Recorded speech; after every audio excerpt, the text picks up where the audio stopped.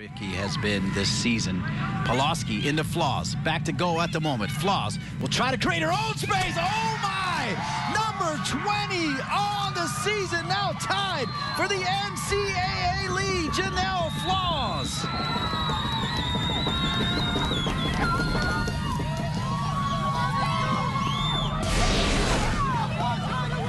Janelle Flaws holding up the ball. She can turn and spin people. That long touch allowed her enough time to get her hips around it and to release the ball. Look how quick that release was. That is so difficult for a goalkeeper to stop a shot on goal when you can barely see the person wind up and shoot it.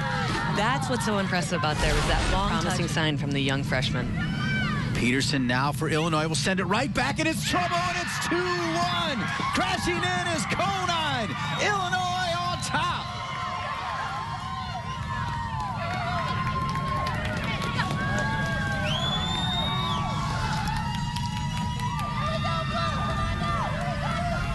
First goal of the season for Conine. Well, Tara Hobbs does a great job clearing it, but it goes straight to an Illinois player. And look at the service in. Casey Conine not marked in the back at all. No one is watching her. They're watching the ball. They let her slip through the back post, and she has a free shot on goal. There's no way Tara Hobbs could come over quick enough to stop that. Illinois goal scored by number 8, Casey Conine.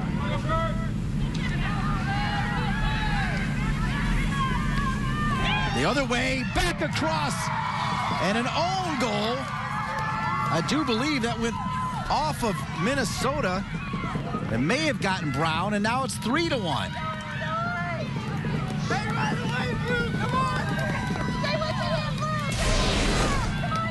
Well, all the chances are coming from a service in the wide position. A handball kind of causes everyone to take a big, deep breath for a second. But here we go, Cassidy Brown turning her defender, serving the ball in. And when you turn an entire back line, you have that defender, Meisel.